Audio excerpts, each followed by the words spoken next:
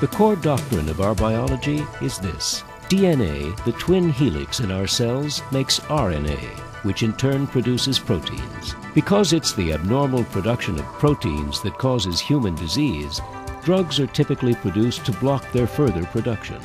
But today, modern biotechnology offers the opportunity to go well beyond blocking the production of proteins to actually silencing them.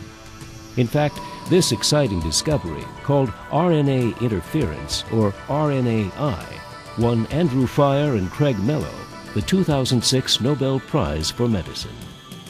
RNAi is a newly discovered pathway that occurs in all of our cells that's used by the cell to turn some genes off and some genes on.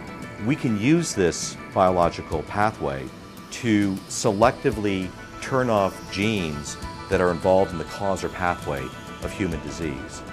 RNAi's breathtaking potential provides new hope for those who suffer from muscular degeneration, Hepatitis C, Huntington's disease, HIV, respiratory infections, and various cancers. I think with approaches like RNA interference, not only can we understand how specific disease-causing genes might be targeted by today's medicines like small molecules or antibodies, but because we can use these as drugs themselves, we can go after in a highly selective fashion the root cause of these diseases. With this type of technology, we can make fundamental differences in the lives of patients. Biotechnology, answering the world's call for a better future today.